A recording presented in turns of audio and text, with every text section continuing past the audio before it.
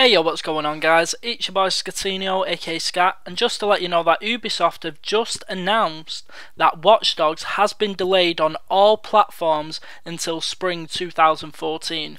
Ubisoft decides in the reason being that they want more time to spend on the game, maximise quality, polish the game up.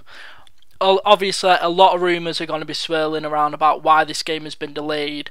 The major one probably being down to Grand Theft Auto 5, the fact that that game is so dope, and Ubisoft are probably thinking, are we a bit too much like Grand Theft Auto?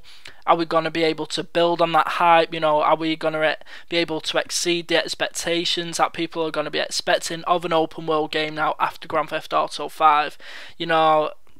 It all kind of makes sense really that the game would be delayed because of that. They're waiting for the hype for Grand Theft Auto 5 to die down. That game is still selling in its millions.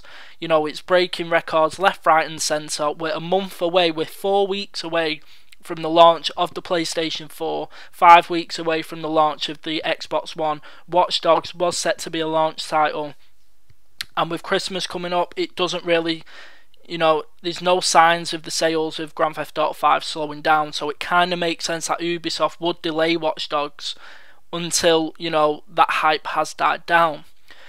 What's more interesting is the fact that obviously the official PlayStation 4 bundles, there was an actual official Watch Dogs bundle, so it's going to be interesting to see how the retailers and online retailers are actually going to combat that for people who pre-ordered the Watch Dogs bundle. I mean, Sony have already announced already that any more pre-orders from now, they're not guaranteed for launch.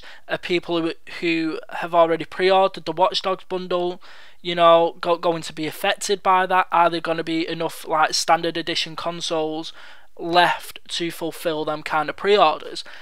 I myself didn't order that bundle. I pre-ordered the Killzone Shadowfall one. I obviously pre-ordered the game for release on day one. Obviously that's not going to be the case now, but that's fine by me. It saves me an extra 50 quid. To be honest, my personal feelings on Watch Dogs at this point is I was kind of getting bored of it anyway. I think I've seen so much of the game over the past 18 months that the hype for it has just been dead for me for quite a long time. I mean, when it was first announced at E3 last year, everybody was hyped. Everyone was like, oh shit, did we just see the first next gen game? And then Ubisoft was like, no, it's coming to current gen and PC. It was running on a PC, this, that and the other, but then obviously it ended up being a cross gen game coming to PS4 and Xbox One.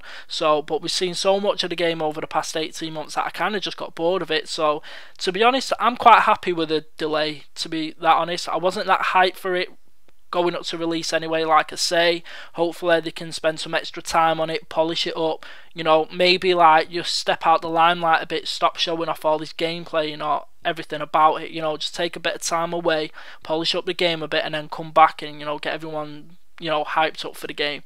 But yeah, so it's without an actual release date at the moment. It just says spring, so that could be when any time from March maybe.